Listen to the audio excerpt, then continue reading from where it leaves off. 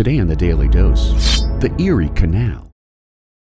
First proposed in the 1780s and then reproposed in 1807, a survey was authorized, funded, and executed in 1808, despite heavy opposition to the crazy notion of building a 363-mile man-made waterway connecting the Great Lakes to the Atlantic Ocean. Nicknamed Clinton's Folly or Clinton's Big Ditch, New York Governor DeWitt Clinton's 10-year dogged campaign to build such a waterway finally overcame his opponents, including Presidents Thomas Jefferson and James Madison, who both considered the project preposterous.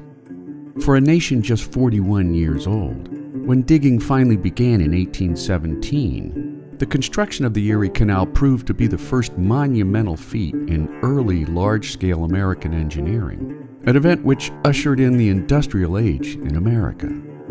Dug entirely by hand, the Erie Canal includes 34 numbered locks beginning at Black Rock Lock and ending downstream at Troy Federal Lock, for a total elevation difference of 565 feet.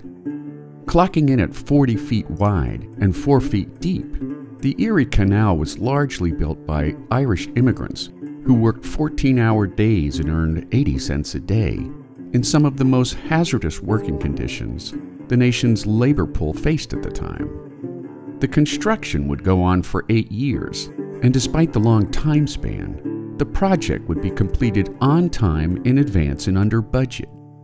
Bands played and cannons boomed when Clinton opened the canal in 1825, and he was soon vindicated when the Erie Canal became an immediate success.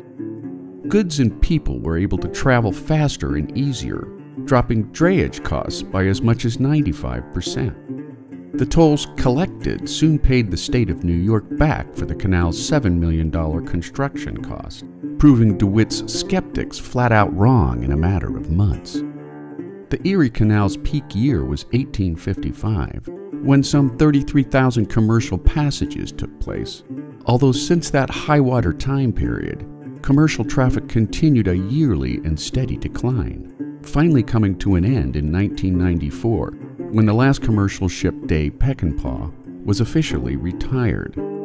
Today, the Erie Canal is mostly enjoyed by recreational watercraft, yet its vital role in the robust economic development of the eastern and midwestern regions of the United States is forever cemented in the annals of American history. And there you have it, the Erie Canal, today in the Daily Dose.